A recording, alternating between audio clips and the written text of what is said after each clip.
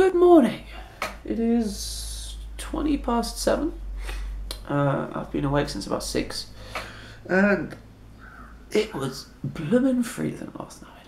Not even joking. I mean, it's not as cold as England at night, probably, but it was like 10 degrees, 8, 9, 10 degrees or something, because I had 2 duvets on, and I was lying down like this. It was really cold. My feet are still cold. It's still cold in here now. Like all the stuff which is metal is cold. Like this, it's freezing.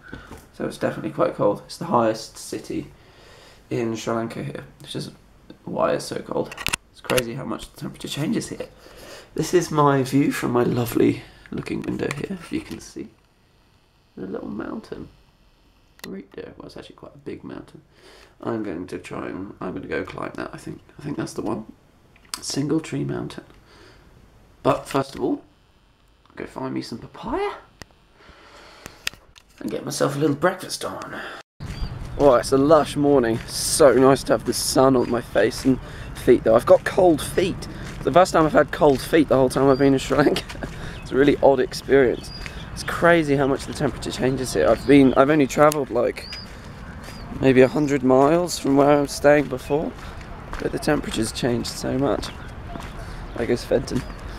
Yeah, it's crazy. It's just like microclimate. It's because it's so hilly. I'm going to go somewhere else today after I've done this walk in the mountain called Kandy, but just the other side of that, where the temperature is going to be completely different again. So hopefully I'll be able to catch that in the same clip. Right, let's find some papaya. Breakfast is served. 2 papaya, £1.75 for both. It's not the cheapest, but it's not the most expensive. It's still, I didn't really haggle much. I just kind of gave him, had a price in mind. That's a tip. Have a price in mind of what you want to pay before you go somewhere. Like, don't just go there and get I mean, obviously when you first arrive somewhere you don't know the prices, but once you know, have an idea of how much you want to pay before you go. I was thinking, yeah, between 300 and 400. These papaya look pretty good, ready to eat, you know, convenience food. No worries, 350 rupees. Hello. No problem. Hello. The tuk-tuk van, brand new tuk-tuks. Guys, I can't get over the temperature difference here. It's about 12 degrees right now, which is really weird for me because I've been used to being able to walk around in board shorts any time of day or night, no worries, rain, shine. But the closest thing I can describe this to is England in May.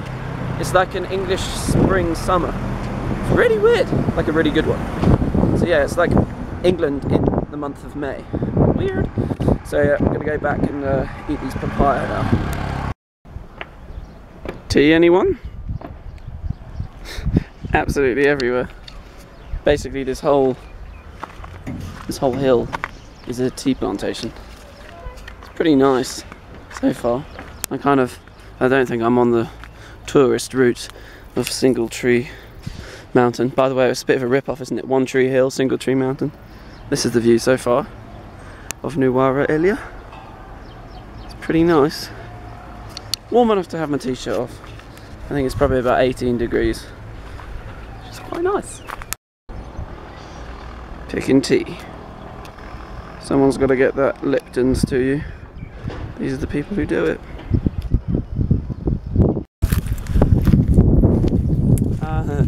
Hello. It's tea? Yeah. I smell? Yeah, this definitely isn't the usual path up to One Tree Mountain, but Single Tree Mountain, whatever it's called. But it's pretty funny. Felt a bit awkward actually, just walking through the tea plantations while they're doing all their picking. But this is quite hard with this broken rib or whatever it is. Ooh, but yeah, I got a photo with one of them and they were asking for money. I was like, didn't see that one coming. Should have done really. Now everyone's asking for photos. But no worries. Check out the view so far.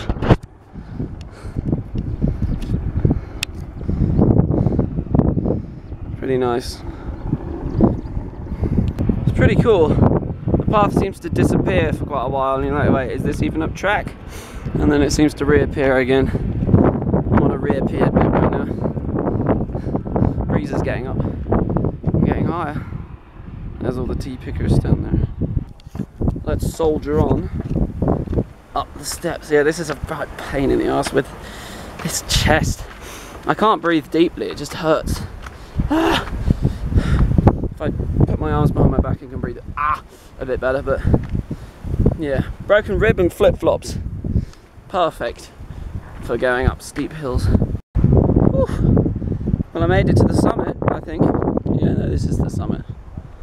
Nobody else in sight. I haven't seen it apart from the tea pickers. I haven't seen anyone else on the whole way. It's pretty cool. Check it out. This is the top right here. I'll show you the other side in a minute. This is the view of Nuwara Eliya, the mountains. It's pretty awesome. There's a reservoir there. There's a horse racing track down there. Great. And there's a big mountain over there with some cloud cover. There's loads of trees up here. I don't know what they're on about. Right. Whew. I'm gonna head down. Get some bananas in me, maybe some dates. Carb up, getting ready for another train. Well, train, probably bus journey towards Kandy. I'm gonna go to a dry zone, the desert zone, which is pretty weird to think about right now. I feel like I'd have to fly there, but it's only gonna be like 2 hours away. Probably gonna take more like 5 though. Yo, it's another place done. Rucksack's back on. Got my water bottle, fresh one. There's about 4 litres in there. About to hit the road, find a bus to Kandy. Got some dates and those sesame sugar bullet roll things to keep me going on the journey. Nothing too water rich because there's no toilet on the bus.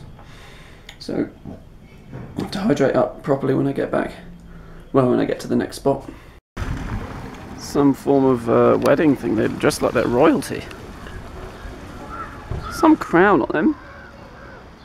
This is King Fenton, I think. King Fenton and Queen Janet. So we're at a stop off. I don't know where. On the way, somewhere on the way to Kandy. Picked up some pineapple. Slightly overpriced, but it is a long way away from. Well, I imagine where they go. 150 rupees for this, so 75p. Not bad, all cut up. I think I've got to get back on the bus now because we're heading off to Kandy. So, see you at the next stop. Finally arrived in Kandy. Christ, I've got no idea what time it is, but that felt like hours. I'll have a look in a minute. I think it probably took about 4 hours or so. My bum's aching. No. So I haven't decided what I'm doing yet, but I'm going to sit down somewhere and get some food and water in and chill out and decide what I'm going to do rather than get panic into doing anything and get tempted by someone else. Not tempted, but get just swayed by a local. So I got a little bag of rambutans here, kilo of rambutans. Munching on those. Nice hydrating fruit after the drying dates and stuff. So difficult on the buses here. Like I said, they don't have toilets and I like to keep hydrated. So I thought I'd go for these. No calories, but good taste and nice and hydrating. So important to just take a moment and chill out. Because if you're always rushing, you'll make stupid decisions. Everyone's loving the fact I'm filming on my face. So yeah, stupid decisions, silly decisions are made in a panicked state. So chill out, find somewhere to the side, sit down, get some rambutans down here and decide what you're going to do. So I think first impressions of Kandy is pretty loud and noisy and busy here. So I'm going to move on. I know this is only the centre, but I want to go check out some temples. So I'm going to go to a place called Dambulla, which is probably another like 3 hours on the bus. So I'm preparing myself with these rambutans here. So I've arrived in Dambulla. A little bit crazy here as well. There's a few quieter areas, which is where I'm headed. Down this way. Looking for a room again. It's getting a bit dark, which I don't really like looking for rooms when it's getting dark because they get the sense that you're under pressure to get a room. So they're going to charge more. I've got a room for 1,500 so far. That's my max price I'm going to pay. I want to see if I can get one for 1,000, so I'm having a little wander a bit further out of town. Alright, let's see what I can find. Alright, I found somewhere. There was a bit of a long-winded conversation with quite a few different people, but I finally found somewhere and it's actually really nice. Not that I really care what the room's like, but There's actually 2 beds, so I've got a choice. I might just keep getting up and swapping beds to get my money's worth. No, I think this is going to be my room for tonight. It's got air conditioning. I won't be using that. I'll be using that. So, 1,500 rupees I paid for this room. He wanted 2,000, but I said no. 1,500 is my final price. So, yeah, there I'm staying quite close to a temple called the Golden Temple. But I'm not that close to food, which is quite annoying because I'm quite hungry.